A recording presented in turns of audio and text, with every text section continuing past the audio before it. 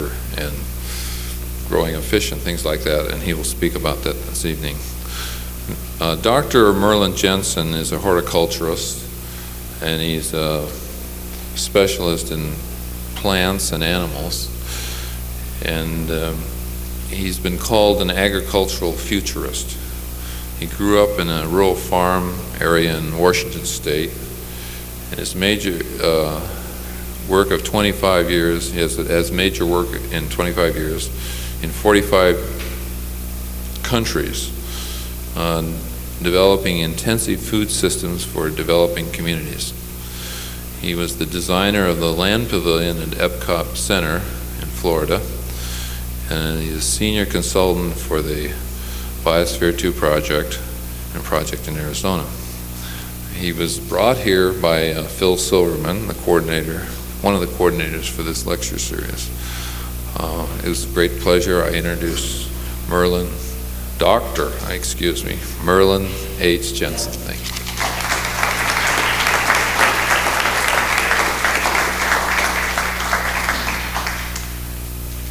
Thank you very much, Glenn, and I really am pleased that I can be here. It seems to be this month for California. I was just a few days ago at Cal Poly talking to a large number of students about this biosphere that we live on and how we can become better managers and architects in what we do in the future. And then to be here with people with such great interest in this, and it happens I go back to Cal Poly next week and again talk to a group of industrial people again about pollution matters and so forth. There's a great deal of concern throughout the world about what we are doing at Biosphere 1, and I will go into that with you to tell you about some of the predicaments we're really in. I don't come here to really tell you about doom and gloom, but I'm really coming here to tell you about the opportunities and alternatives that lie ahead for us as we move forward into the year 2000.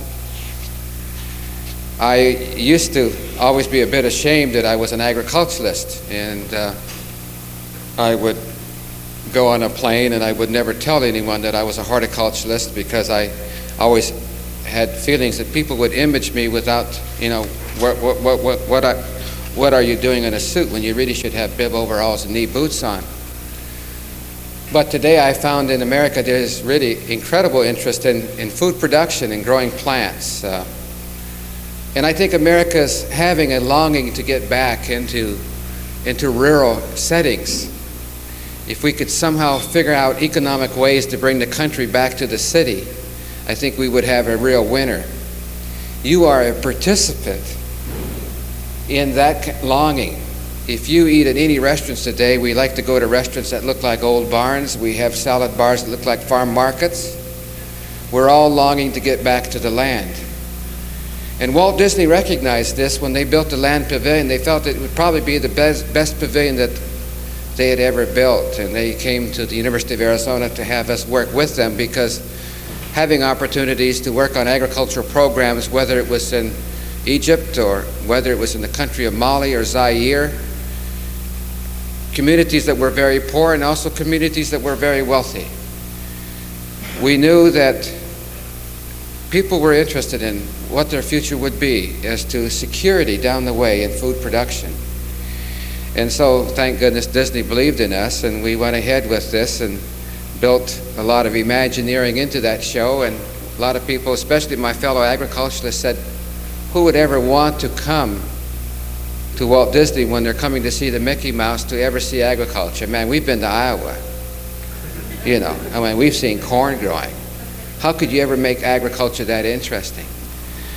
Well, in the 5.5 years since it's been open, we've had 54 million people through the pavilion. It's been visited by more people than it's ever visited any pavilion that Disney has built.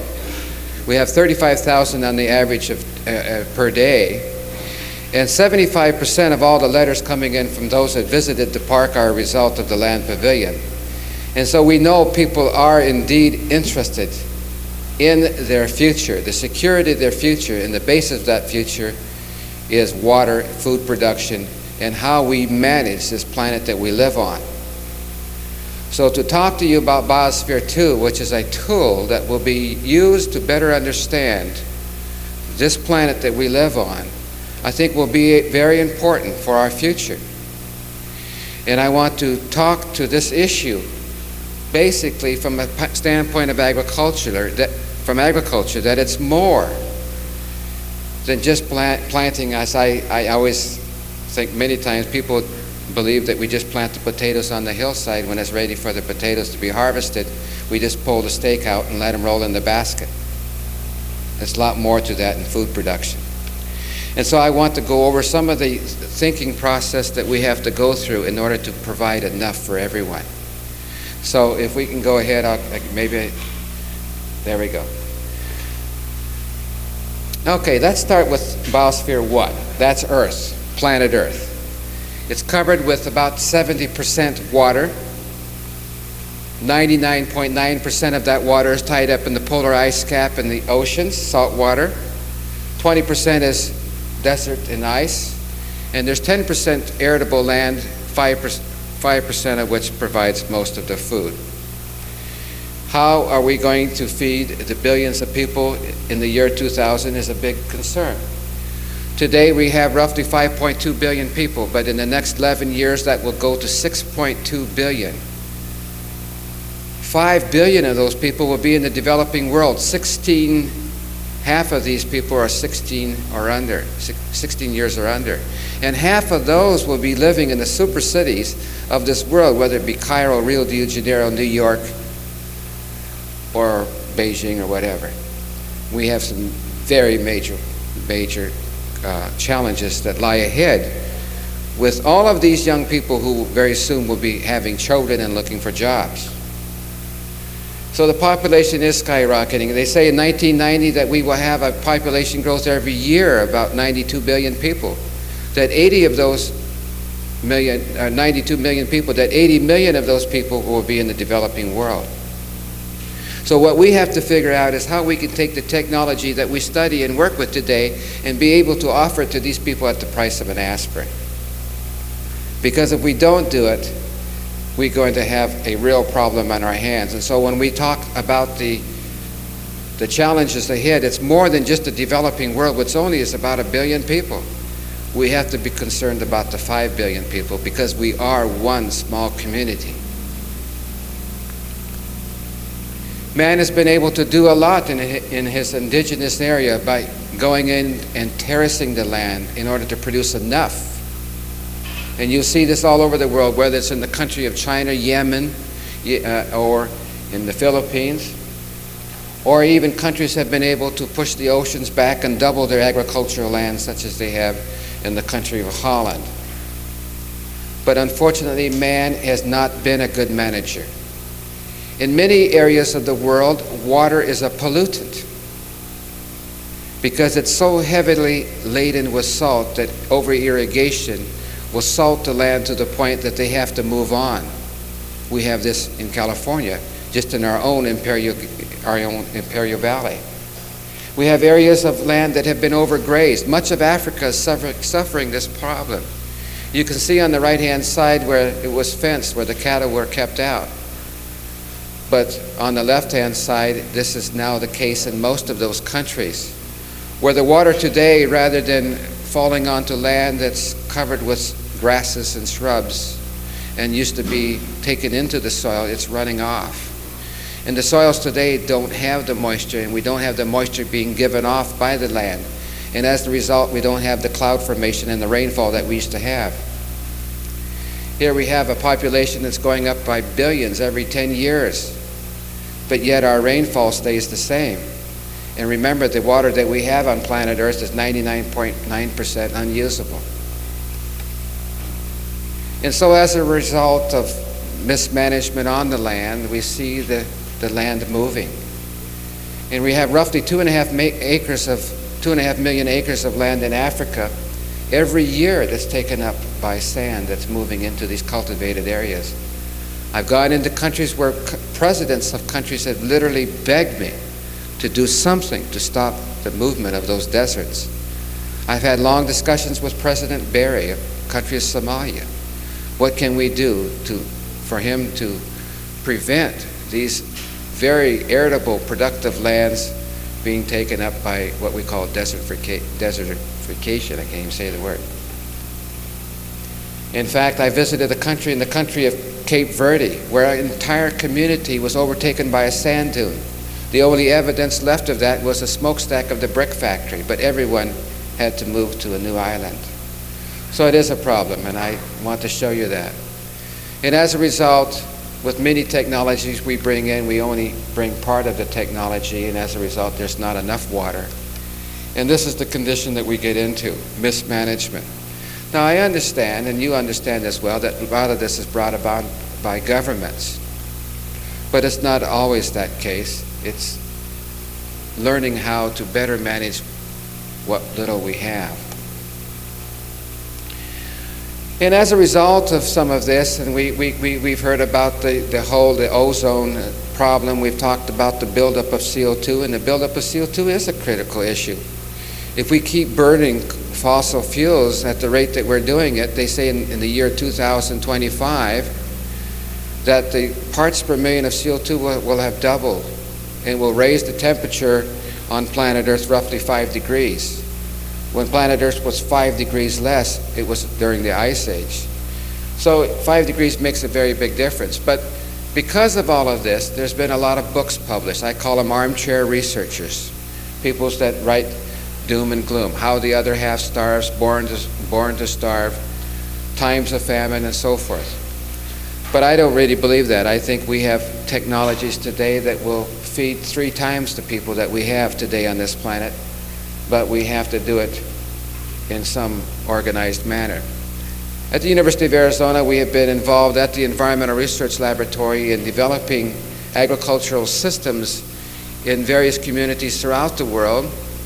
And as Glenn mentioned, that I've had an opportunity to work in some 45 countries, basically on some intensive systems, many of them greenhouse agriculture, where we have been able now to produce food crops where never before they've been able to produce vegetables. Went into the little country of Abu Dhabi and built right on a sand dune that was 14 foot above sea level. A pure sand dune where we came in with technologies on growing vegetables, producing roughly 500 ton of vegetables from that 5 acres every year. What vegetables really brought to the party or to dinner, you might say, are the vitamins and minerals that we need in our nutritional balance.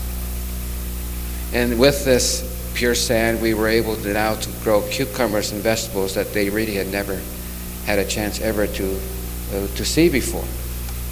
And then those systems extended into systems that we call hydroponic food production, where we grow with no soil whatsoever. And we can grow on A-frames such as you see here. These are not practical at the moment, but they work very well. But what we're doing is producing food on a cubic volume basis rather than over a square foot basis. So we can get twice the production in a given area over those production systems that we see today with no soil whatsoever. Every 3 minutes, those roots are misted with a nutrient fog, and those plants will grow perfectly okay with all the nutrition that you would have if they were growing in organic soils. The chemical which goes into the plant, whether it's from animal waste or from chemical fertilizer, it's in the same chemistry.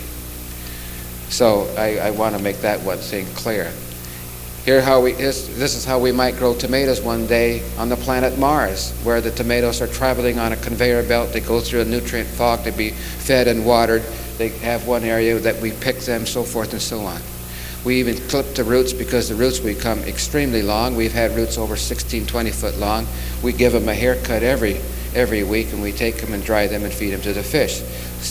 The nutrient content of that root is about 16% protein, so nothing goes to waste. Well, it's that kind of technology that we will take one day into low Earth orbit. We might be growing lettuce and spinning drums to create gravity, so that centrifugal force will allow the plant to grow normally, leaves up, roots down. These systems have all been developed, and I'm sure one day they'll be taken off to the planet Mars. But when we have to go to planet Mars, how will we live? Well, there's a group in Arizona that are talking one day that they will develop a biosphere, what they call Biosphere 2, that they will take that technology off to a lunar base or to the planet Mars. Now, that is not that far off. I think it won't be in too many years that we'll read about the Soviet Union will have a man on Mars. Now, whether the United States wants to be a participant in that, I'm not sure. It will be up to you as a taxpayer and whether you see benefit in this type of endeavor. But we also believe that if we do not ever take this off to another planet, that by using this model here on Spaceship Earth, that we will be able to do things inside of this biosphere in order for us to better understand Biosphere 1. We can create acid rain. We can build the CO2 in that unit. We can spray with a chemical to see how long it might get in our coffee cup. We can do a lot of things in here and work on a totally regenerative, balanced ecological system. And the management systems here in this community might be the management systems of tomorrow that we will use in our super cities, so that every bit of the waste that comes from human waste or garbage or whatever will all be recycled back into the system. And you're probably saying right now that I don't want to have anything to do with that. If they're going to be recycling human waste, forget it. I don't want anything. And many times I will go into large audiences and I will say, who's been to New Orleans? Oh, everyone likes to say they've been to New Orleans to the Mardi Gras. Well, if you ever drank water in New Orleans from the Mississippi River during a dry year, it's probably already been drank 5 times. So if you've been to New Orleans and drank the water, you are already a good participant, candidate for Biosphere 2. Okay? Well, we find that in waste there's a lot of nutrient, and we got to have plant nutrients for plants to grow. So that's a very important part of this whole balance that we're trying to understand. Well, what they're going to be doing in Biosphere 2 is that they're building, it's very similar to what we call the Gaia principle. James Lovelock out of England came up with this principle, and it's a very interesting principle, but it's the oceans and the savannas and the rainforest and so forth, deserts, that all work together to maintain this balance, this ecological balance that we now, many of us, take for granted. And so rather than going thousands of miles from a tropical latitude to a desert, they're going to do it in 300 feet. And they're going to build all these different ecosystems in this unit. And then off to one side, they will build a productivity unit of roughly 20,000 square feet, or 1/2 acre, that will produce enough food for 8 people that will go into this biosphere totally closed for 2 years. And so the first thing you have to do is to look at, well, what do people eat? And we started looking at the diets of man throughout the world, and we find out that roughly 85% of all the calories and protein that we consume in this world come from 8 cereals. And so they are a very major part. And in fact, almost all the food, 95% of the food that we have by weight, comes from only 30 different crops. That was very interesting. Well, we started looking at what the U.S. current diet practices are, what the goals are, what the diets were designed for the Gemini programs, the Russian programs, and then we had our Biosphere 2 diet. And we looked at the percentage in regard to carbohydrate, protein, and fats. And then we had to come up with okay, how many calories are we going to be expending in this community? Well, we know we won't be sleeping all the time. We won't be walking all the time. What will be the physical activities of these people who will be in the biosphere? How many calories will they need?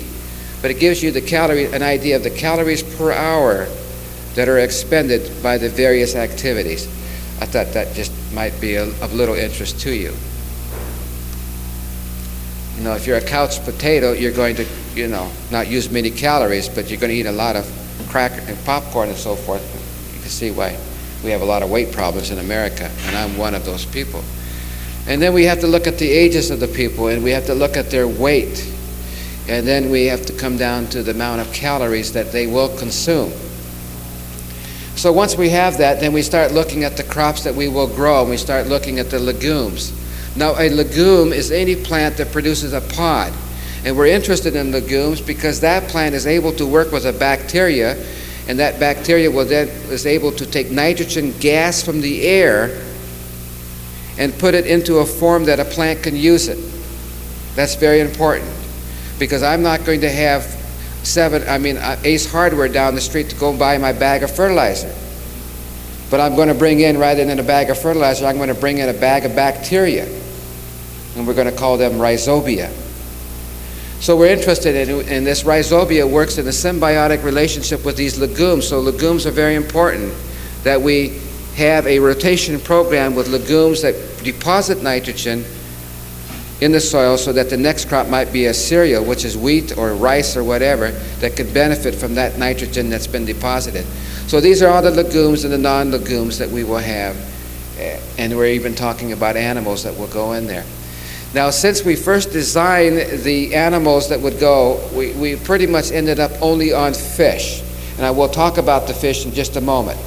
But we find that if you get your protein through meat sources, that you will need to grow 5 times the area of grain for that protein to go into the animal, and then to get enough animal protein for you as a person.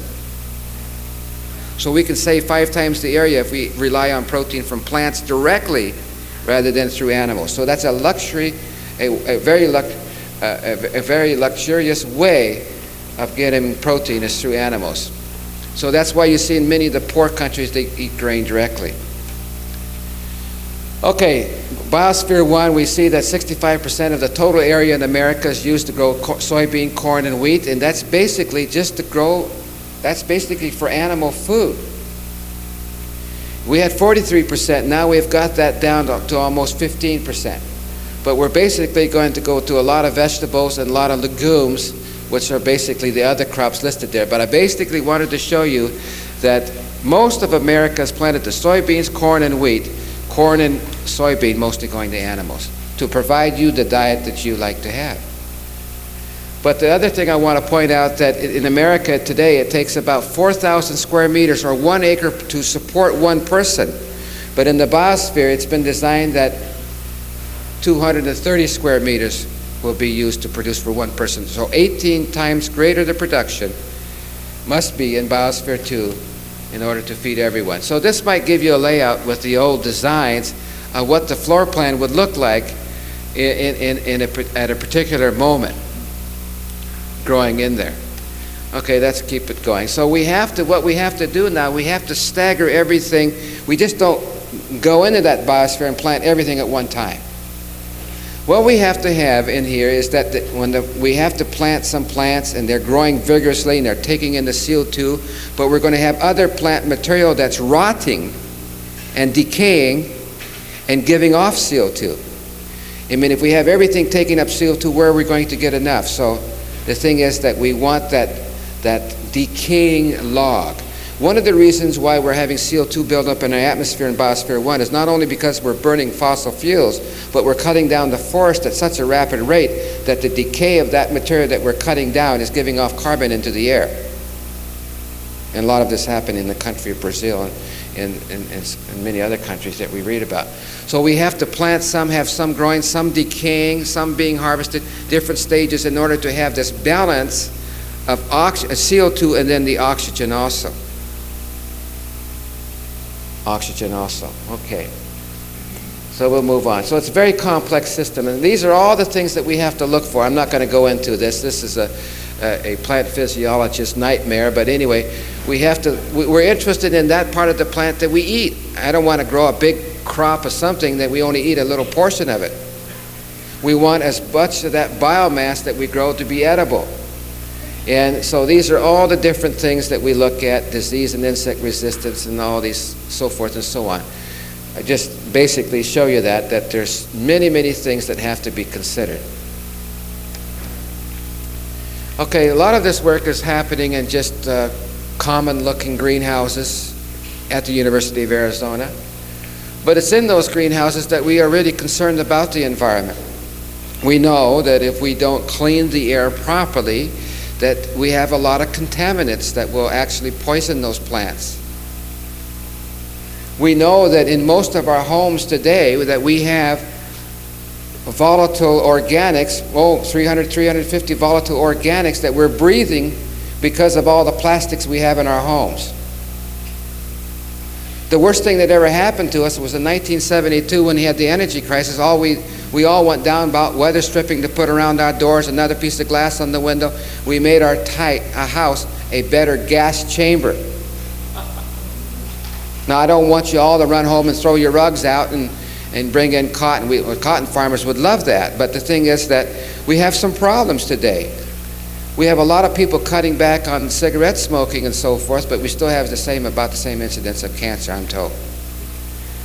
Okay, so the same thing is with plants. That air has to be clean, and if that environment is enclosed tightly, we have ethylene, carbon monoxide, methane, all these things being produced naturally that we have to clean up. How are we going to clean that air? Well, I want to show you something that's going to be designed into the architecture of homes and buildings in the future. This is called a soil bed reactor. What a soil bed reactor is that we take microbes that are in that soil column and we're pushing air through that soil. And that air that contains the gas contaminants, that gas is broken down into CO2 and water. These are called soil bed reactors. And if we're going to have the soil there, what we're doing is growing plants from out of that soil. There's an article in the PSA magazine this week talks about house plants. A guy by the name of Wolverton at NASA says if you have 12 airplane plants and a couple of other creeping Charlies in your home and you're able to pass air through that system, you can pretty much take care of those volatiles that I just talked about. So plants will play a very important role. But it's more than just the plant. We know it's the microbes, and we're actually testing now, pushing air and cleaning air up.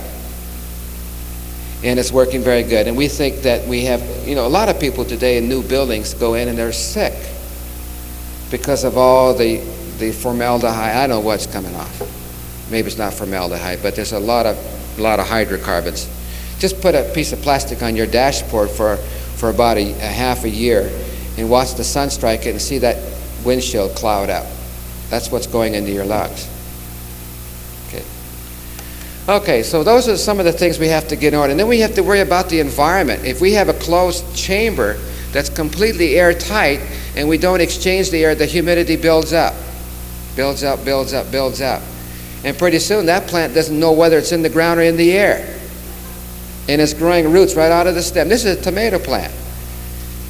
And even the roots will grow out of the flower clusters. And so we have to be able to understand not only the gases in the air, but the water that's in the air. And we have to be able to keep that water down so that these plants will grow normally. Because if we allow this to happen, there's a lot of leaf material that gets in there and we get secondary molds and a lot of disease problems. So just little things to think about. Okay, what we do in testing these crops for Biosphere 2, we bring them in from all over the world. We're working with Nobel Prize winners, Dr. Borlaug. We're working with the International Rice Research Institute, and we work with the Indians over at ICRASAT. And we tried to bring the very best in. Because remember, we have to produce 18 times more in this little enclosure than what we normally produce in this very productive land that we have in America. Okay. So we bring them in and we harvest them and we weigh to find out how much leaf material there is and how much grain we get, and we're looking for those that produce very little leaves and mostly grain. If I could find a wheat plant that just produce wheat and no leaves, that'd be great. But we have this thing called photosynthesis, and that is the conversion of light into carbohydrate. But we have to take this all into account. And then we find that we have soybeans. Just had a great meal tonight at a Chinese restaurant, and all the meat that tasted like shrimp and pork and was all made from soybean. Couldn't tell the difference. So here we have a soybean that grows in the sun. Just beautiful soybean. They said, by golly, we got it made. We got this new soybean in from China, and we'll just plant it all year round. And we plant that same variety in the winter, and this is all we get. Oh my gosh, it's got a response to light. A photoperiod response. And so now we have to go back to the Chinese and say, we got to have a variety of soybean that's day length independent. So anyway, it takes a lot of work just to find the right soybean that you can grow year round. And then we have this nice looking barley, and they say, by gosh, we're going to make some good bread there, and we might even have a little extra for some beer. And you walk in the next morning and it's all laying on the ground and it's all starting to mold. So right away you go back to all the geneticists and plant breeders throughout the world and you say, I got to have a body that has a very short stem. So they start sending them in and we test them and yeah, there they are. Some pretty short stemmed ones, and they will flower and produce grain very low to the ground. But you see all those leaves sticking up straight? We like that. We don't want them to kind of lay over lazy because they're not good receptors of light. We got to have those leaves up there to get that light, because it's those lumens of light that go into that chlorophyll through the process of photosynthesis that then we take that energy from light and put it into calorie energy that gives us that ability to do all that work in the biosphere, you see. So we got to have a cover that allows a lot of light through. You know, I don't want to grow mushrooms in there. I want to grow good wheat and barley. And so we have to have structures that will give us ample light. And we got to have sorghum varieties that will be short to the ground and not fall over when they get very large. Because we do have a lot of equipment up there, and we are reducing lights. And when you take a plant and you put it under darker conditions in the home, it gets very etiolated. It wants to fall over right away. You probably experienced that in your own home, with some of your food crops especially. And then we want to take that land and put as much as we can in one small area. And I just returned with the Academy of Science in China for 2 months and had an opportunity to see how a country is able to feed 1/5 of the world's population on only 5% of the cultivated land in the world. This is how they do it. They put a lot together. They got some Chinese cabbage, they got some corn, the beans go up to corn. They don't have any wood poles there. No, the corn is growing. The corn is the wood pole, but that corn is also producing. It's got the leaves reaching out there, catching the light. Meantime, the beans are going up. And meantime, remember I talked about the legumes?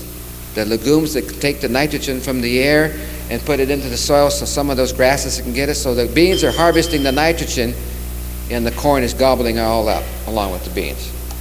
And so here we are. We got beans and corns growing right together. Not a new idea. This was here with the American Indians hundreds of years ago. It's just some of the old ideas. You ask the American farmer today, say, oh my goodness, we can't plant beans and corn together. I mean, they just get all mixed up. I said, buddy, if you can put a man on the moon, you can put a man on the moon, you ought to be able to put the corn cobs this way and the bean seed that way. So we got a lot of alternatives. We just got to set our mind to it. You know, the biggest problem we have in America, we think a lot of things today impossible. Impossible. I'll tell you, the biggest limitation we have is our mind and how we think. So you as designers in architecture, you have to remember that. There's nothing impossible.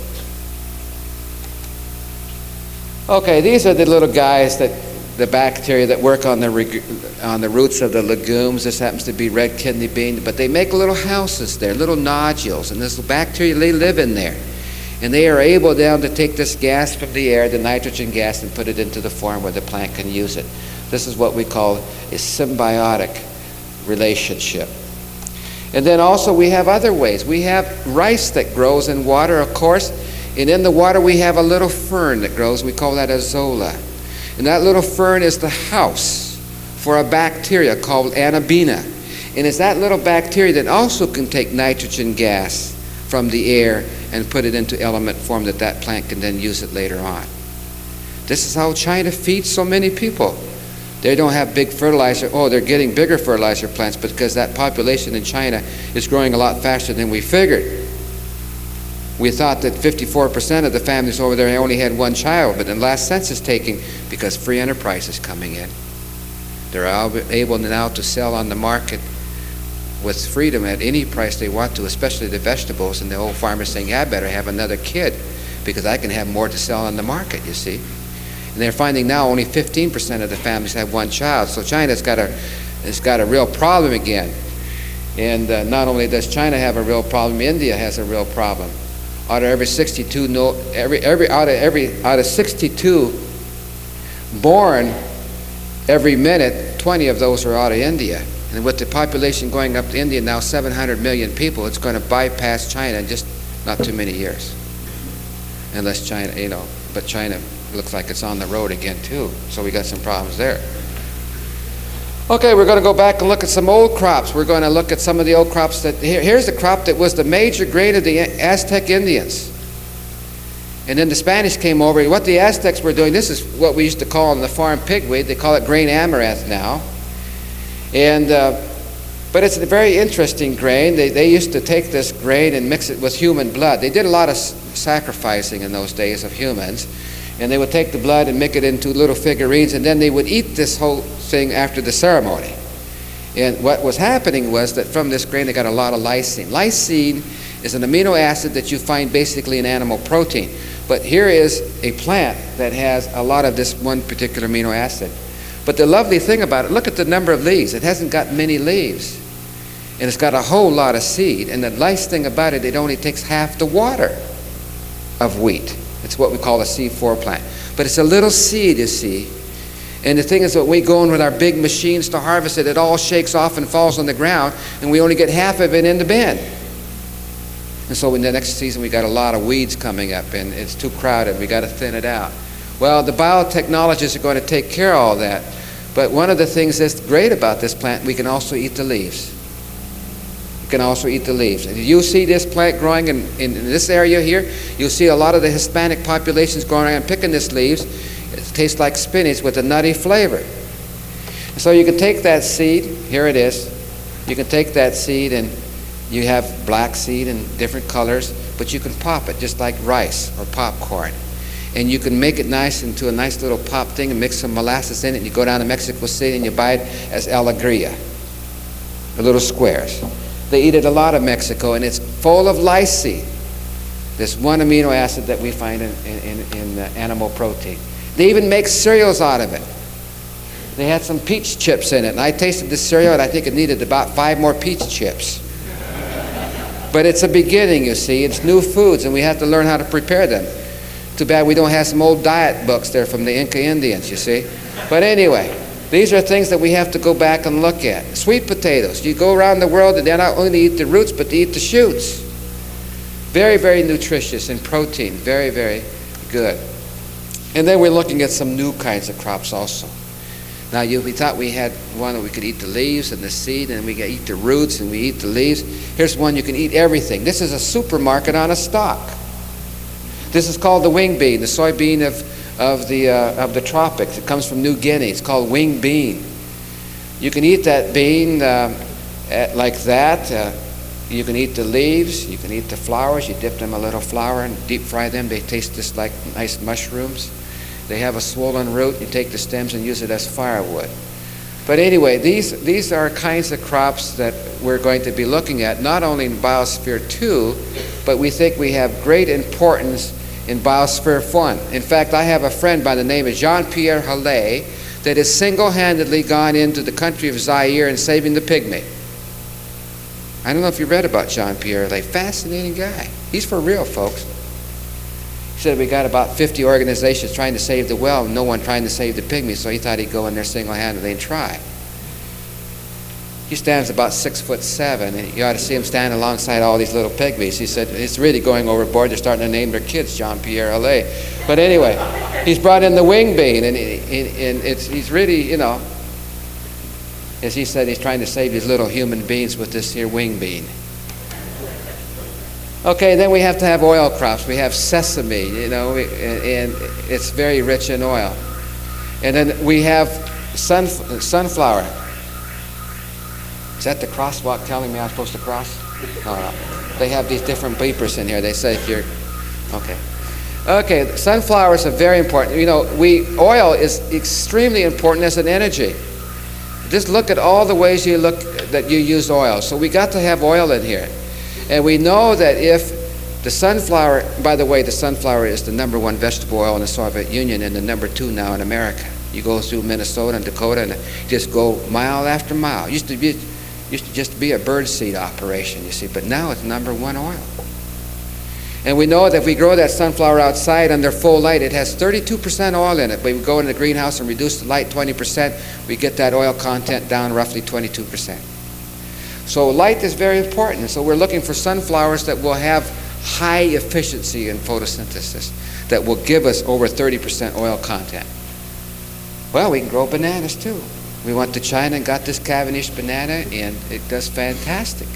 We grow coffee, we're growing tea, and a number of things. And they're all dwarf types that have been bioengineered that are going into Biosphere 2. We even have some crops that are developed that we can't get seed from. We can't get seed from it, but they're so fantastic that we're going to propagate them by cloning them. For example, I'm going to use this as a carrot. Here's a carrot that has a core that almost looks like the outer part of the root. It's got a good crispiness, and it's a carrot that's high in vitamin C, and that's the one we want to take with us. But see, we can't get any seed from it. So what we do, we go and take a little core out of that carrot, and I pop that into a little nutrient auger that's made from seaweed out here in the ocean, and we put some growth regulators in there, gibberellic acid, all kinds of things, kinetins and so forth. And now that starts to grow, and it grows cells very profusely. And then we take that callus and we drop it into a solution, and we dissolve those cells, and then we put some other goodies in there, growth regulators, and we initiate those cells to grow roots and shoots. A root and a shoot. So let's take a close-up. Here we have a root and a shoot coming on this cell, and then what we do, we take that whole thing and we put it into a pill. It's what we call an artificial seed. We put a saline solution with a resin coating, and now that will last for an indefinite period of time, just like a normal seed. And so then we plant that, and that we have all these little pills we take up, but we can plant that and it starts to grow normally. But this is the kind of thing that we're getting now through the adventures of Biosphere 2 and a biotechnology that we think will be a spin-off for Biosphere 1. Okay.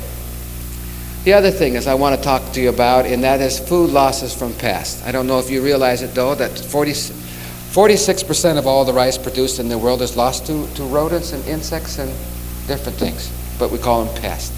Look at all the percentage of food loss. We can't have that in Biosphere 2. We also know that if we grow rice, corn, and beans in a temperate area where we have a colder winter, where the pests are killed out because of cold, we don't have near the problem as we do in the tropics. Why do we have so much malnutrition and so many problems in the tropics? Because the pests just don't die. They just go on cycle after cycle. Well, what are we going to have in Biosphere 2? It's going to be like the tropics. We're not going to have a winter there. So we have to face, our problems are 10 times greater that we find in North America, and we still have to get 18 times. And if we don't do it right, this is what's going to happen to our crop. And countries have fallen because of this disease. It's called phytophthora infestans, or late blight. And the late blight of potatoes moved a lot of people from Ireland to this country. Troubles in Poland, on and on and on with the potato. The same disease that hits tomatoes is also on potatoes. We can't have this under our conditions. And then when we see an insect, the typical thing in America, if you see an insect, just grab a spray can and kill it. I call it squirt and look. And and we're trying to be real scientific today to protect all the people that's spraying the insect, but what about all of us having to breathe it? Now, I don't mean to be Rachel Carson's coming in here and setting up a big scare campaign, but I will say this to you, that we've had more people dying of cancer in the small communities in Minnesota and Wisconsin, Dakotas and so forth. They said, we never had this kind of thing before. And the last thing the farmers want to do is scream chemicals, because that's their livelihood. But we do have a lot of problems. We know that over 55-60% of many of our wells in rural America are contaminated with chemicals. If it doesn't look like a soybean, you spray it with a herbicide. So this is the problem that we have to solve. I don't know if you know it or not, but last year in China they had 10,000 deaths due to pesticide usage. And that's a small percentage of what we dump from our heavy chemical industry. And we don't learn. 1951, they had a heavy fog in London and 3,000 people died. So I don't know what it takes. I call it crisis management, but I'm hoping to say that we don't have to get to a crisis, that through Biosphere 2 we can better understand these systems and together work it out. Okay, so if we can't spray, what do we do? Well, we're going to have to learn about insects. We're going to have to learn about which are the good guys and the bad guys. Now, I had to find out, because I had 35,000 people coming through a show and they smelled the chemical. Everyone wants to sue today. And if you could sue Mickey Mouse, boy, they'll try it. Because that Disney organization's got a lot of money. So what we had to do is that we had to go in there and grow crops without any pesticides whatsoever. So we started looking for insects, and we started teaching our people which were the good guys. And one of the technicians, say, I found some eggs, she says. What do we do with them? Do I squash them? Do I keep them? And so we brought an entomologist that had been to school for a number of years. He said, my gosh, he said, that belongs to the lacewing. And that lacewing, when he's really hungry as a larva, can eat about 20 of those aphids in a day. So this is what a lacewing looks like. So those eggs hatch into this guy, and he eats the aphids. He eats the bad guy, you see. So we've got to know which to squish and which to keep.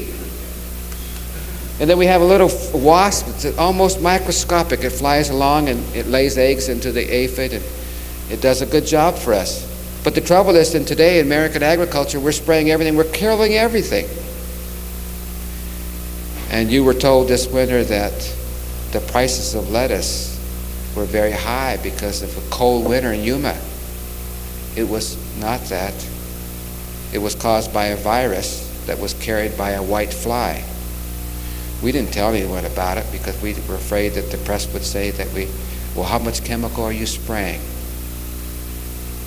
Anyway, we were doing it safely, I can say that. You weren't eating any pesticides because we have very strict laws in this country. But it can't go on because it's very costly to everyone. Okay, this is what happens to a cucumber crop in a matter of hours. We have a spider that goes on there and just sucks all the juices out of the leaves and it turns yellow. Well, we have a spider that eats a spider, you see. And we call this Phytocedius persimmus is the genus and species name of the predator. So we have predators and parasites. Whoops, next go around. We don't have that many more slides. Then you can take a stretch here a minute and I'll take a drink of water. Okay, well, we have some other insects too that not only eat other insects, but insects that are very beneficial just in the transfer of pollen. You know, we have flowers that have male flowers and female flowers. If you ever grown squash plants and you say, I just can't get any zucchini squash in my plant. Well, you probably don't have any bees because you got a flower that opens up but it has no little squash underneath. And that's the male flower, you see. So I'm going to give you a little lesson here about sexual expression in flowers. I know that's what you came for tonight. But anyway, you got the male flower there and no little ovary underneath, but you got to get that pollen from that male flower over to the female, and the bees do the job for us. If you don't have any bees, you're going to have to do it with a little paintbrush, or you're going to have to do it like this. So I picked the male portion here and went over to the female portion. We rubbed noses, and there we have it. We will have this little ovary now grow into a zucchini squash. I always like to tell the old ladies groups and garden clubs about it. They always come awake when I talk about this. Okay, I'm going to talk about aquaculture because this is absolutely a fantastic fish, and it's the fish you're going to find in America in the future. It's a fish that came out of Africa. Its origin is out of Mozambique, Africa. It's spread throughout the world today. It's the second most consumed fish in the world. You probably know about it if you've ever been to Israel. They call it St. Peter's fish. If you're a biblical scholar, it's the fish that Christ fed the loaves and fishes. It's called tilapia. I always tell people I know why Christ was able to walk on the Sea of Galilee, because he's walking on all these fish. But anyway, you can put up to 100 kilos. Now what's 100 kilos? There's 2.2 pounds in a kilo. So you got 220 pounds in a cubic meter of water. If you know what a cubic meter is, a cubic yard. That's how many fish we can put in that area. We say that that's just a lot of biomass, you see. Okay, so we're going to do some fish in there. We have a fish here, one of the species that we like the color very much, but it has a very large head, but it's also very resistant to disease. But we know that we're going to use the heads for fertilizer, and there's not much fillet there. But we found another species of tilapia that had a very small head. So we crossed the two together to keep the color but get the small head. So let's go ahead and look. Let's look at that head. And we crossed this one with a small head. Okay, now we've redesigned that sucker, you see? And we got 15% size greater on our fillet. And that's what brings the bucks in the market, is the fillet. We're not big on eating fish heads. You got to go to China and France for that. Okay. Okay, so anyway, we end up with a nice fillet in the package, and this is, we got industry coming in right now into Arizona, and they're going to be producing between 3 and 4 million pounds in another 3 years with the warm water that we have in the deserts of Arizona. And as I tell people who eat a lot of catfish, look out. This is the fish you don't need hush puppies and coleslaw. It's a gourmet fish. Okay, I'm just joking. Okay. Here's the fish that we're going to put in the biosphere because it takes a tremendous amount of abuse. It can take seawater, it can take fresh water, it can't take cold water. It's got to have warm water. It can take a lot of nitrogen waste in the water. It can't take ammonia. So we said, okay, if that fish has got a lot of excrement and we have that many fish in the water, what are we going to do with the waste of the fish? So we said, we'll grow food with it. Well, we started, and our food didn't look very good. You can see that this lettuce wasn't much thriving. And what I was doing is that we had the lettuce growing through the board, and the board was floating on the water, and I can grow great lettuce like that if I have a soluble chemical fertilizer. I grow beautiful lettuce with the board just floating on the water. Then over there I got the fish. I had to keep the fish separated from the lettuce, you see, because the fish are herbivores and they eat all the roots. They give them a crew cut right down to the nibbins. But you see that gravel in between there, that's very important because that's part of the whole system. In that, that's the home for the bacteria that we call nitrosomonas and nitrobacter. If that fish goes over, if that water goes over just a small 1 part per million, it's a very small amount of ammonia, the fish are dead. But if I put bacteria in that gravel and I pass that water through there, that bacteria will convert the ammonia to nitrate. And now I can go to 200 parts per million nitrate. But it's another form of nitrogen. So anyway, we did all of that and we were converting everything, but for some reason we just weren't getting the lettuce to grow. So what I did was to plant the lettuce directly into the biofilter. And it worked. What we were doing was getting the solids from the fish, and we had to get the roots in direct contact with the solids rather than the solids floating down to the bottom where the roots couldn't get it. So here's where a little green thumb comes in. As I say, some people can play piano, some people can grow plants. But you take a little bit of art and science together and it works. So we're growing lovely plants now where we have the normal nutrient solutions with the chemical fertilizer. You see on the left-hand side, we can grow as good a plants with all the waste coming from the fish. And so it's also important what we have in the diet of the fish. But we're able to do that. And the most interesting thing in China that I went there was for them to see that. They do this for thousands of years in China. We're able to do it with this system with 14 kilos per cubic meter. China does it with 1. They were so excited to see this. They said, we could feed another 1 billion people. No, they didn't say that. But anyway, it will make a difference. That's probably why they lost their population control. But anyway, so here we are. We can have fish growing like you see in the water. And we can take that water directly out of that tank. And we can flow it through tubes where the solids are going down past the roots. And you can see the roots are very dark with excrement from the fish.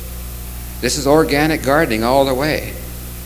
And you can see the beautiful plants we can grow. But this is today what we're doing in science, what we're doing in agriculture, to recycle and regenerate the waste that we are polluting our spaceship or Biosphere 1. We will look on ways that maybe we can grow melons over warm water that will be used as storage tanks. But while that water is there, we can plant lettuce through that. And under the lettuce, we can have nets. And this is the lettuce that we will grow. But down below, we will have nets that we will keep the fish below. And somehow, we're having some problem with the nitrogen thing here, but we think we can work it out maybe, where we have the fish again, lettuce and melons growing overhead. And the thing is that when the lettuce is out, the melons are ready to harvest, and they simply fall into the water. The water's a cushion so the melons won't crack. Anyway, it all works. It's just not economical, but it all does work. The only place that works real well is down at Disney World, and people love to see it. But these are all systems that are on the shelf that are alternatives and opportunities that are ahead of us, that all work very well, producing a lot per cubic volume of area. Food processing, these are all the things. I don't know if you go down to Safeway or to your store and you see all these things on the shelf, and then you have to grow these things and be responsible to process it and store it. And you remember many times in your families where you grew up, you used to can things and maybe dried some things. But when you start getting into soybeans and you got anti-nutritional compounds you got to get rid of, these are all the different processes we have to go through in order to have a diet for 8 people in the biosphere for 2 years. So there's a lot of things that we have to do and a lot that we're learning. Well, the first test modules are under construction. We're working with Pierce Construction. Peter Pierce is space frame structures. This is what it will look like. This is not the actual thing. This is a model that has been built. It will look like that. We see other spin-offs. Well, I guess I don't have that in here. Well, the spin-offs really from all of this will be, we will learn maybe to clean our air. We will learn many, many things from Biosphere 2 for Biosphere 1. In the NASA programs today, they say that we have had 30,000 different spin-offs, whether it's a computer chip, whether it's that Tang orange drink, or whether it's the tennis shoes, the soles of your tennis shoes that were designed to walk on the surface of the moon.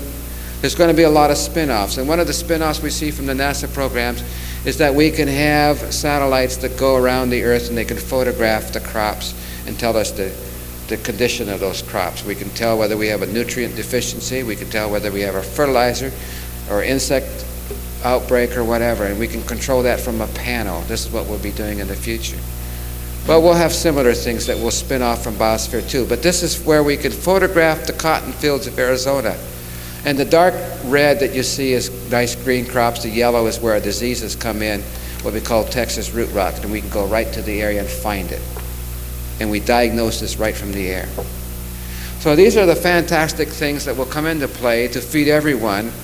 But a lot of the research and a lot of the understanding of this planet that we live on, the ecological systems, the biology, the life sciences, for which all of you will design your future, is going to come out of Biosphere 2. So we feel very strong about that. We think it will have a great importance. And maybe, after it's all done, maybe we'll just go to Mars. Well, I've enjoyed being with you tonight, and I gave you a one-sided story, a very nice picture of it. But it is very technical. We have a lot of good hope for it. We are talking to the cosmonauts in the Soviet Union. We believe that in the future, the Soviets have the rocketry to go to Mars. We think the Americans will have the biology. We think we both have something to bring to the party, and together we will go to Mars. I'd rather go together, work together, than the course that we have been on. And hopefully through some of the initiatives that have been put forth on nuclear disarmament, that those monies can be put together towards science in saving this planet that we live on. And just remember one thing, is nothing really impossible. Our only limitation is in how we think. Thank you.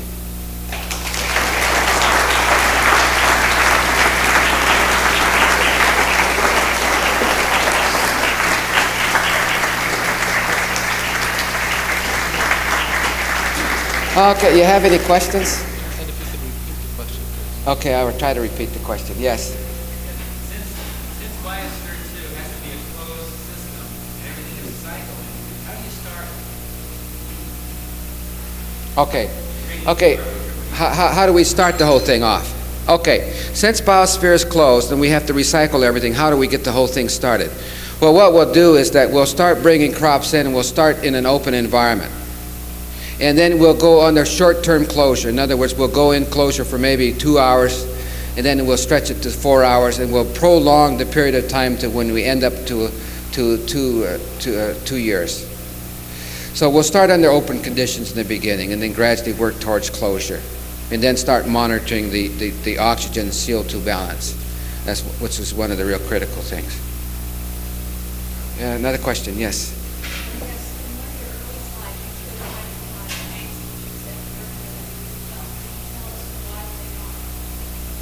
Okay, the hydroponic tanks in one of the slides weren't really working well. Well, that was one where the fish waste was coming. Well, actually, the fish waste was actually being lodged into the biofilter, and it wasn't getting over to where the plant was. It was the solid waste.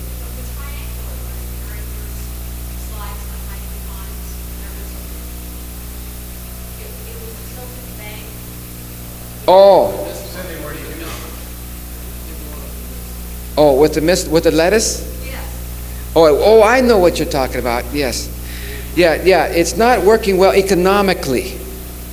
It works fantastic to grow lettuce. You know, I think what's going to happen next, it doesn't work economically, but I think you're going to find this in restaurants and supermarkets next.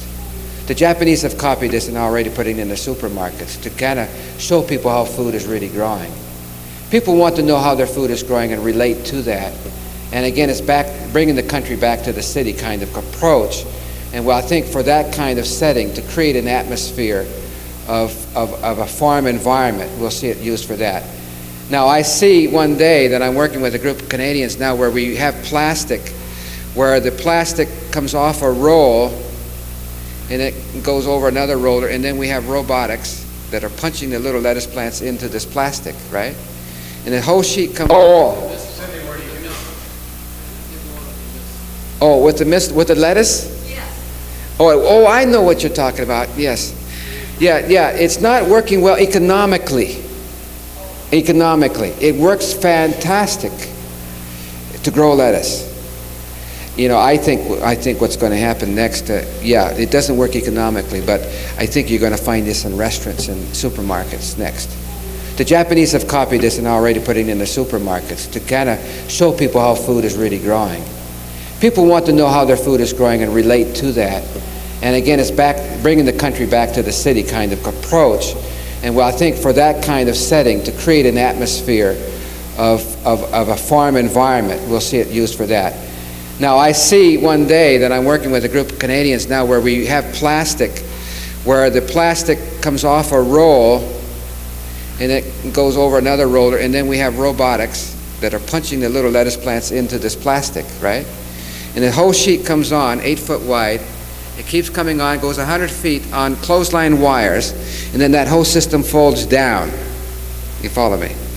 And now we grow the lettuce there, and then when we're ready to harvest it, it comes back up, and now we pull the belt the other way and we harvest. It all works. Not quite economical. We're close. That we're having some development now in Newfoundland right now on this very thing. And we might just sell it to the Soviet Union. Okay, thank you. Do you see the sort of thing happening in people's homes in the future? Oh. To develop that whole diet? Yeah, I think so. We can do a lot of this now, and I think it's a decision that we as Americans have to make. You have to decide whether we're going to work a little bit in the garden every night to take care of things, or, you know, watch All in the Family or something, you know. No, it's not on anymore, but you know, I think America is not yet, I think we see more and more Americans becoming dedicated to growing their own food. And I think that when we realize that it's also good psychotherapy to grow food and have plants around and work with plants, I think, you know, in England they do it a lot of gardening in England. And I always look at England and say 10 years will be similar. So I think, yes, no, we can grow a lot of our vegetables at home. We can grow them right in the house. But you got to have light coming in. You got to have it on the south side. And we got to have some shops around where you can go down and get the ladybird beetles and the lacewings and those things easily. Right now it's pretty costly to do that. But I see it becoming more commonplace, but I think also not only having fresh food, I think it's going to be good for the old head. Yes, Glenn? This is loaded, but you mentioned that the element that actually would be the impetus to radically change our attitude towards agriculture and our attitude towards the planet. I think the only way that we're radically going to change anything that will be global in nature is we will have a large Chernobyl. It's just unfortunate that we operate, especially in America, and it's one of our great disadvantages under our system is that we operate under what I call crisis management. We don't seem to change things until there's a crisis, until we are affected ourselves, either from a monetary standpoint or members of our family are taken away. And I think there's one other possible avenue that we might be able to have some influence on the people as a whole on Spaceship Earth, and I think, and I hate to say it, and some of you probably will disagree, but I think Walt Disney can do a lot. And Walt Disney is concerned about that. They're going to be building the fourth Disney operation outside of Paris, France. And they've been hung up now for about 3 years trying to decide exactly how they're going to build that, because they want people this time to walk away with a message. But they also want people to come there knowing that we're not going to have people coming in there and say, no, you just sit down right here, we're going to educate you. Because right away we just blank right out. As soon as someone, we picture that first grade teacher and you said, oh, I don't want to have anything to do with it. So once you start telling you're going to educate someone, they don't want anything to do with it. But they're going to come there to get entertained, but they're going to walk away with a message. And hopefully, with the millions that can come through that kind of facility, gradually, if you get enough people, you can get that message across, and it will be kind of normal thinking. But otherwise, it's going to be, I think, a major catastrophe that will bring it about. And we have to remember that we have 5 billion of those people out there in the year 2000 that just worry that day how they're going to feed themselves. And that's a critical thing, how we can reach those people also to be participants and better managers. Right now they can't afford even to be a manager. They manage just barely to get enough food. Yeah. Can you tell about the fish pond you did in Mexico? Well, one of the things, I guess the biggest, the driving force in my own life is when people tell me something that can't be done. So most of the problems in any country that I've worked on have been political problems. It's because mordida, or bakshish, they say in Arabic, you got to pay someone off. And so I was very interested in this fish, and I remember when the recording was made, "We Are the World," and I went all over the world and I would hear that. It was just absolutely moving. And I came back home and I met with Ken Cragen and Marty Rogel, who was manager of Harry Belafonte, and I met with those people and I said, we really have some good ideas, I think, at the University of Arizona in our deserts that I think we can transport over to some of these other countries that would make a difference. Because I don't believe putting food on docks and piers is a solution. Because what you're doing in that case, sure, it's a very short solution, but what you're doing is hurting the economy of those farmers who are growing food and selling food.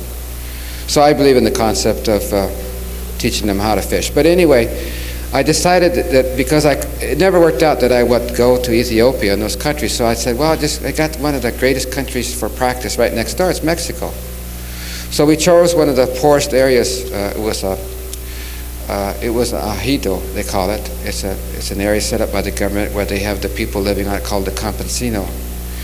And I went there to build a fish pond. And we built a fish pond very cheaply. We built it with plastic, and we put some concrete and sand in tubes and soaked it with water, and they hardened up, and we had a nice fish pond that would be there forever. But I had one problem. I couldn't get the fish across the border. And I started on permits in Mexico City 2 months prior, everything legal. So I finally gave up, and I hired a two-engine airplane and flew them over and dropped them in. But anyway, the fish are growing very well, I can report to you. And they are now all over Alamos area. If you've ever been to Alamos, all the little tailing ponds, it's warm water, and they're full of tilapia and doing very well. So it was worth it, the $1,000 on the twin-engine airplane. And we had a whole group of people went down, and it was, I think, the highlight of their life that went down on this experiment. We slept on school floors and planted salt bushes and so forth for cattle. But it was a small thing that made a difference for our community. And I think we have to look for those kinds of things in every day of our life, whether it's here in Los Angeles. Yes?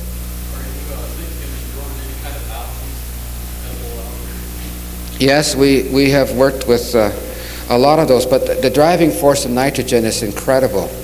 To keep the bloom going without it dying off and killing the whole thing. And so we worked with a lot of the different algae that they sell them in health food stores and some of those, but they will be a factor.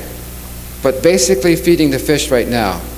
But we know also that man needs a lot of roughage. We need a lot of roughage in our diet. But algae could be a part of it. But The Biosphereans haven't been very good candidates for eating algae. They don't like it very much. And they're paying the research bill. Yes. Yes. At what point does the Biosphereans start going in and actually actively taking care of the project themselves? Well, they're doing that now. Not in the Biosphere itself. We have the prototypes built, and they're to get practice. I think, unfortunately, they're not getting the practice in a quick enough way. I think it's one of the things that they're going to face down the way, that they're going to have a Manhattan Project to get up to speed on growing food. And I'm hoping that they don't call on me to go in there with them. You know, I've had this happen in a number of places. I've been shipped over with the ruler of Abu Dhabi to end up growing over there. But no, I don't plan to go in there for 2 years. But the thing is that we're training them now. Yes. Yes, you said that when they started the Biosphere, it started very gradually, very steady, Right. time. But it's meant as a prototype for space in some ways, isn't it? Yes, it is. There wouldn't be that kind of luxury. You have to go in and set it up and That's it's it. operational. So how do they account for the difference between what they're doing now and what they would have to do in actual use? Well, the difference they're doing now and the difference they would have in actual use is that we would have a lot of gamma radiation problems. We would have to have fabrics or skins that would keep a lot of that out, if possible. We would have to work on their artificial lighting because there's not the light that we have on a lunar base or planet Mars. There's quite a lot of things different. And I think originally their intent was, yes, we'll go to Mars, but I think they've backed off on that now and know that would be long way off, possibly. And they're basically working with Biosphere 2 now to better understand Biosphere 1. But there's some other drastic changes there that have to be done if we're going to take it on. The experiments you mentioned at the University of Arizona there kept referring to them as not economical yet. Do you foresee when the larger scale or something they do become economical? Or? Yes, I think so. I think as we get into, and again I talk in the developed world situation, I think if we get into computer imaging, robotics, some of these artificial intelligence systems, that we can set up systems that will be mostly automated. But again, that is a system that might work here, but in a culture where they need to employ people, that probably wouldn't work, you see. Yeah. Is Biosphere 2 going to give us any clues to how to deal with things like the ozone and stuff like that? I'm not sure whether that, on the ozone situation, I just don't see how we could relate to that at the moment. I think on acid rain, I think on CO2, yes, we can probably get some answers with that. And also on the degradation of chemicals in soils. I'm very sure that in the future, where we have hydrocarbons polluting our water aquifer, that we will have bugs that we will be able to put in there that would chew that up and break that down. I'm quite sure that's going to happen. And I think a lot of that testing can be done right under Biosphere, under closure, very controlled conditions. Yes. You mentioned that in a home you use air pumps, so you use PV Right, right. that you can utilize effective plastic. Well, yes, you have a lot of volatile organic materials that come off of plastics and so forth that we find on their home settings. And they say that with the certain plant species, in fact, this is the article here that I took out of the magazine. It's called High-Tech Houseplants. And there was here, he said that if you had, he estimates that 15 to 20 golden pothos and spider plants can clean and refresh the air in the average 18 square foot home, 1,800 square foot home. He also thinks there already are enough existing plants in place to purify the air in most shopping malls, you see. Anyway, so go home and buy some plants, or maybe you have plants. Spider plant. Yeah, it's a spider plant. They're very easy to grow. Yeah, it's a spider plant. They call it the airplane plant too. It's the same name. And it's the one, it has very bulbous roots. If you ever took the spider plant and looked at the roots, they're very bulbous in tissue and able to take in a lot of these gases and evidently break them down. One in the back there. The cosmonauts have reported the therapeutic psychological benefits of growing plants in an enclosed environment. Biosphere 2 is going to be such an environment, enclosed, that is, plants will be a big part of it. Do you now have psychologists working at university? No, we don't have that. That has not been brought in at the moment, but there will be people called in for that, and they are under their own training at the moment with psychologists. One of the problems is if you're locked up with 8 people for 2 years, they get pretty crotchety at times. You can imagine. So they're adopting some of the principles that have been developed by NASA, where you express frustration through theatrics. So they will have plays every 1 month or so, and then they just vent their frustration through the character that they're playing. I mean, they don't have anywhere where they shoot someone, but you know, they go through some pretty violent sets at times. Do you have anybody looking at plants as architecture?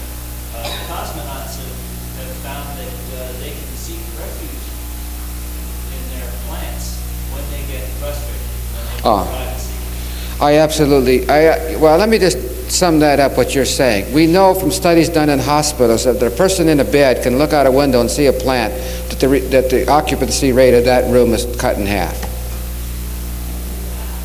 That's been some pretty good studies come out of studies now that are coming out of hospitals.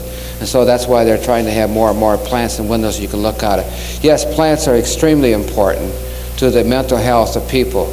And they must be included in any architecture, because if it's going to be plastic and cement, forget it. Well, I don't know why I'm saying it. I'm talking like a horticulturist, but I agree with you 100%. I really believe in it. Yes. That's true. Okay. The window, when you keep the window, things grow. Right. What's the explanation of it? I don't know. I have no idea. If it's going to be recorded. Well, I don't know if, you know, if they have been able to do enough psychoanalysis on this kind of thing to say this is the reason, other than just some peace of mind or something that's, I don't have the, I don't know. I haven't really gone into it. Pardon? It could, I don't know what it is. I have no idea whatsoever. But there's something that is one of, it's something that I have wanted to really study more of, and I just haven't had a chance to do it. But I was told this by a hospital administrator about 3 months ago, and I haven't had a chance to look at it. But I don't know what it is. All I know is that in a lot of countries where they're dark and crowded, you go to Holland, in England, in Denmark, in some of those communities, even in China, they have a lot of plants in the house. And you know it in Holland because they keep the blinds open all the time. Do you anticipate that the biosphere, once they're in, once they have closure, that their daily life will be taken up primarily with a lot of work, caretaking plants? Exactly. No, they will be extremely busy, and that's been, we've been doing a lot of, there's been a lot of time and motion studies done, even preparing the food. And so, no, we're trying to get that cut down as much as possible. Frankly, I just sometimes don't know if they're going to make it. I know you're all thinking about how many males and how many females are going in there. I don't know that either. And I don't think they have decided yet. But they were going to have that in there, but it takes too much plant protein away from direct use by humans. And we just don't have the area to grow that luxurious way of providing protein. So we're going to get all the animals out except for the fish. Yeah, I'll take one more. I'm just curious whether or not you discover the micro-ocean in favor of the fish culture, or is the micro-ocean? The ocean is still going to be there. And that is under the leadership of Dr. Walter Adie of the Smithsonian. And I haven't followed that recently. I don't know how that's coming along. The fish will be growing in the agricultural area, and we think we'll have some fish from the ocean as well, but we're not counting on it at the moment. Okay, I'll quit. Thanks.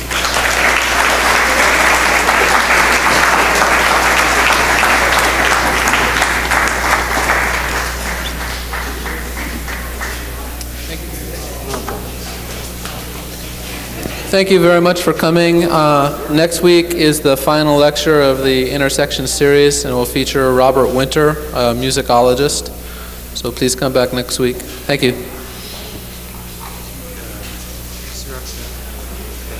place, office is closed, but would you like to pull up the lenses? You get that? Glen's going to show him some of his work. So, thanks. Hi.